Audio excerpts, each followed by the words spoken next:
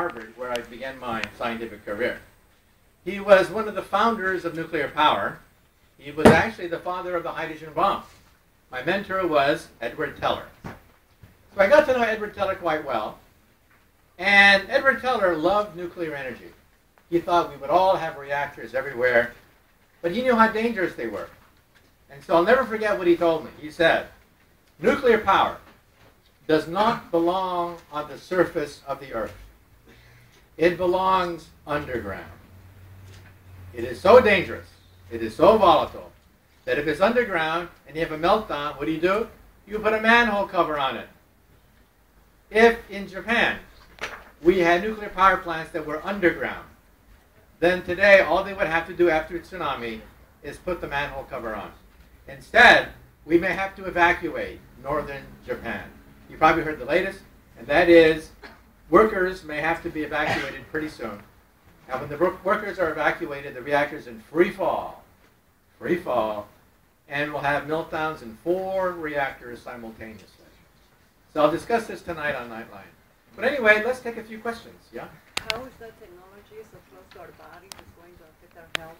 And also, what are we going to do with all the waste created by the technology? Okay, so the question is, what will this technology do to our bodies, and what about the waste produced by this technology? This is called human tissue engineering.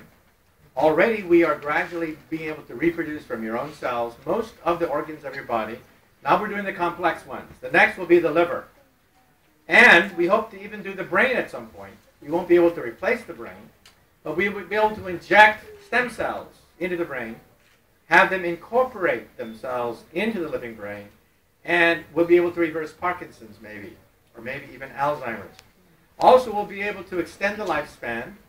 The aging process is now being unraveled. This is huge. We've identified 60 genes that control the aging process. We now more or less know why you die. The question is, can we stop the clock? The answer is no. But we now know what aging is. Aging is entropy. Aging is disorder, chaos. Every time the cell divides, it picks up a little bit of disorder, mutations, junk. That's why we age. But the cell has repair mechanisms. For example, a car. Where does aging take place in a car? Well, the engine, right? The engine has carbon deposits. It has oxidation, wear and tear. What is the engine of a cell? The mitochondria, the power plant of a cell. We now know where aging takes place. And if we can reinforce repair mechanisms, we could then stop the clock. This is one of 3 methods now being looked at by scientists who now believe, for the first time in human history, that we can now see a possibility of perhaps living maybe almost forever. 2 more.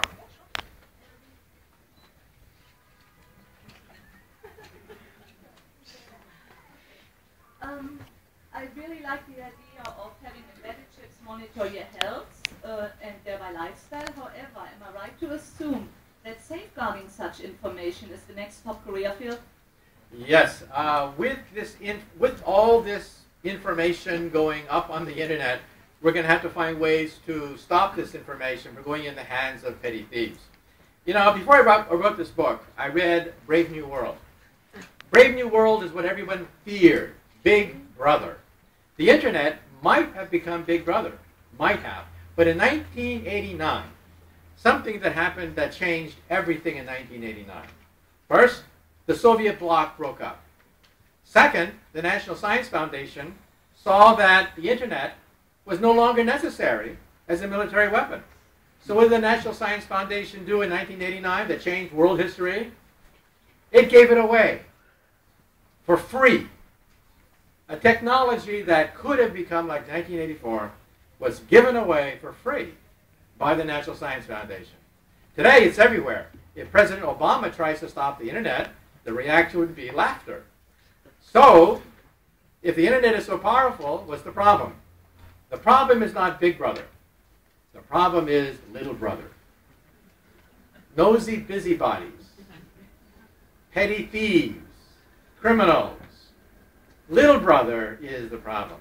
So why don't we create software programs to protect us against Nigerian scam artists.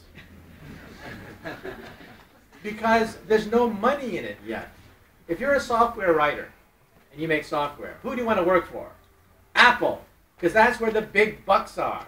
The big bucks are in software that makes things that kids want. Kids want the latest in everything. Kids are not necessarily interested in stopping Nigerian scams. However, eventually, there'll be so many scams on the internet, the software designers will start to make real solid safeguards to protect us. Okay?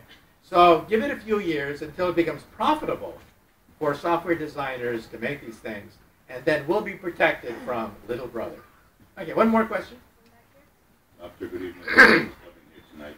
With all the advances that we have seen on the Discovery Channel that you often speak and write about, with the creation of human tissue and advancement like that, is anything occurring, Doctor, now or in the very near future with regard to in utero detection and reversal of things such as CP, such as autism, with this great ability that we have to detect disease and to assist with assistive technology with older people?